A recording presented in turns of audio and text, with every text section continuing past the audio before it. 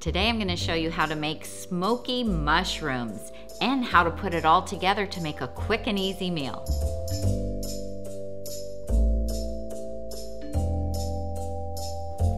Hi everyone, I'm Tami. Welcome to the Nutmeg Notebook Kitchen. So today I am making smoky mushrooms. These are going to be baked in the oven and they are absolutely delicious. So I have 1 pound of baby portobellos and I've just sliced them. I have also used the large portobellos that you can get like at Costco, and I have cut those up. So just, about 1 pound. You can make more, you can make less. Sometimes I'll only make half this amount, so you can adjust accordingly.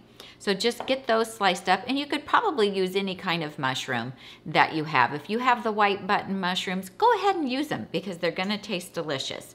So I have 1/4 cup of this California balsamic. This is the smoked hickory. I love this stuff. It is absolutely delicious. Now, if you do not have this vinegar, if you live out of the United States and you cannot get it, don't worry. You can use a different type of balsamic vinegar. Now, it's best if you have one that's like the 4% acidity, like this Napa Valley Naturals Balsamic Grand Reserve. So this is a thick, syrupy, sweet vinegar. It's only 4% acidity instead of 6%. And then to get that smokiness, just use a little bit of smoke liquid. So how much do you need to use? That's going to be up to you. So start with just a drop because it is pretty powerful, and then add more as needed. And it's up to your personal preference on that. And then I'm just going to get these mixed in. I want them to be coated with that vinegar so that my seasonings will stick to them.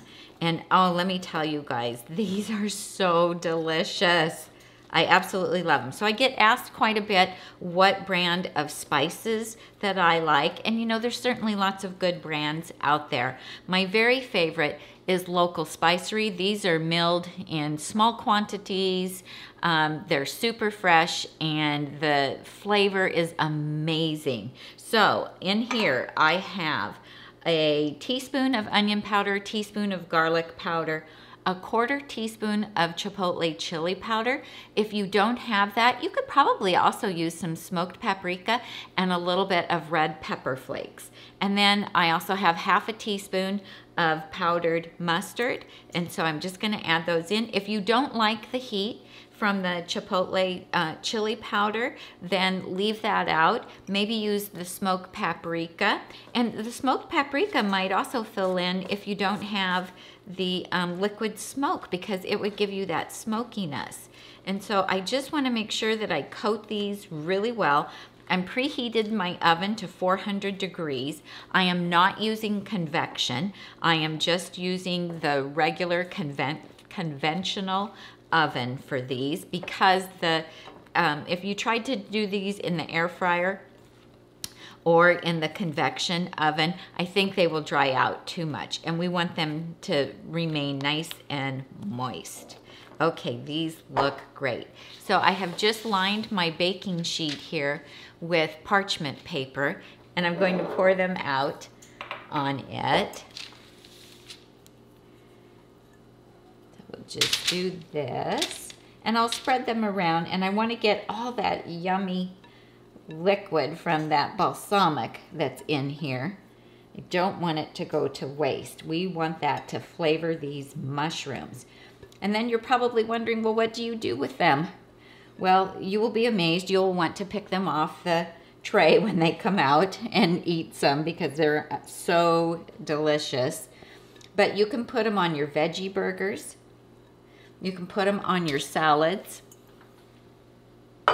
If you make like a Buddha bowl, a Nourish bowl with your favorite grain and some greens and some beans, then add a couple scoopfuls of these mushrooms, and they just add so much. And I love them in my chopped salads as well. They just add a wonderful texture.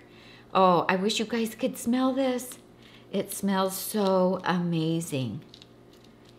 And so I'll just, when they're done, once they've cooled, I'll put them in a glass container with a lid and put them in the refrigerator, and then I can eat off of them for several days if they last that long.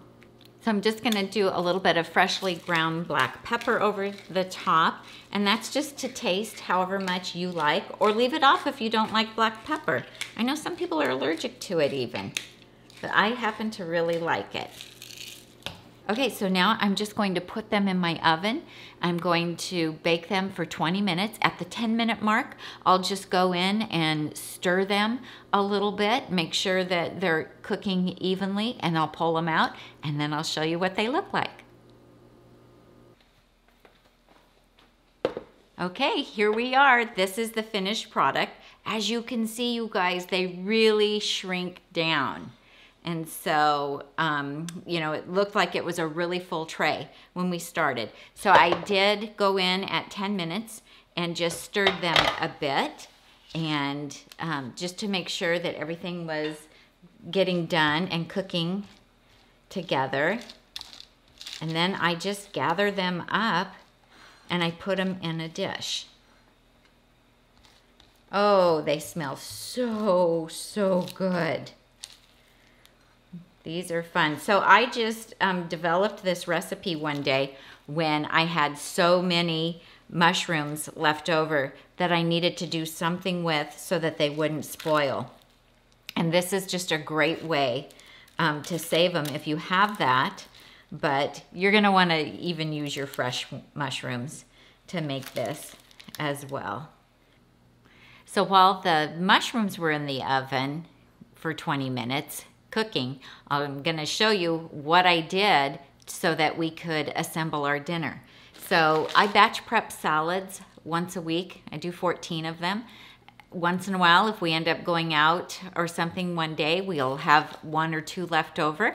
And so I will just pop them in a freezer bag and put them in the freezer. We don't use any lettuce in them. We have a whole video about that.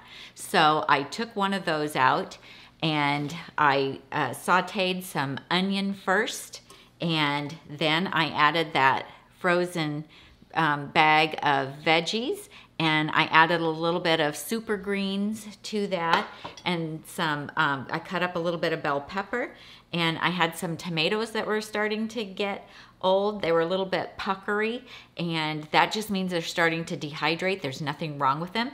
And I threw those in here, and it plumps those back up, and this tasted so delicious. We do this all the time. I didn't have any beans made from dried beans, so I opened up a can of black beans, can of garbanzos.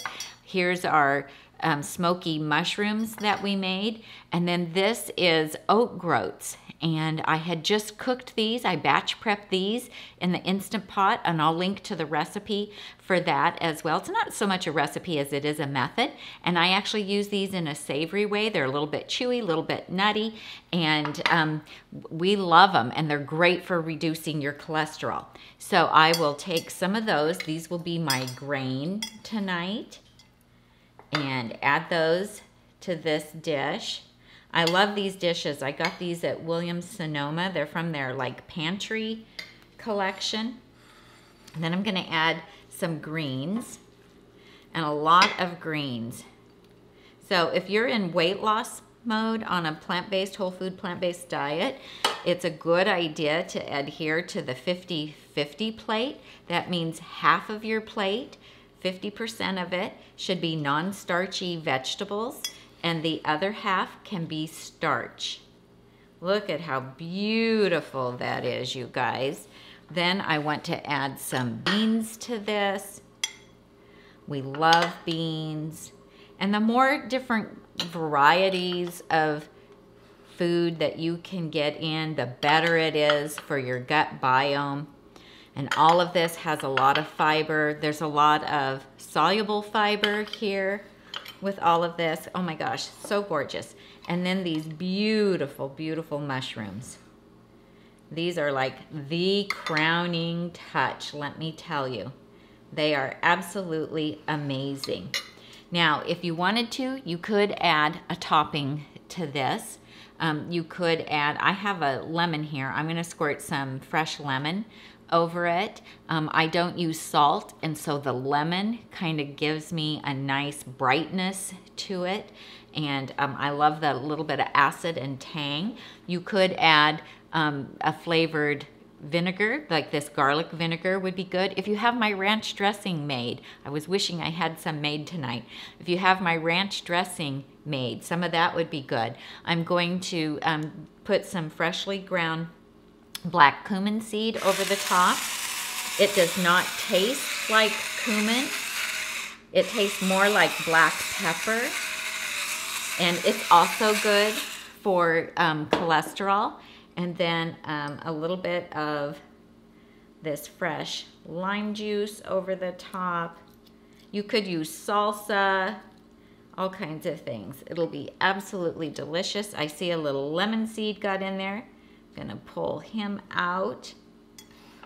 And there you go. This is a quick and easy, beautiful meal, all made inside of about a half hour, actually, if I take into account cutting up those mushrooms. That's how we do it. So I'm Tami, and I help you get healthy and stay healthy, one meal at a time. Please like and subscribe to my channel, and visit the blog at nutmegnotebook.com for the printable recipe for the smoky mushrooms. See you next time.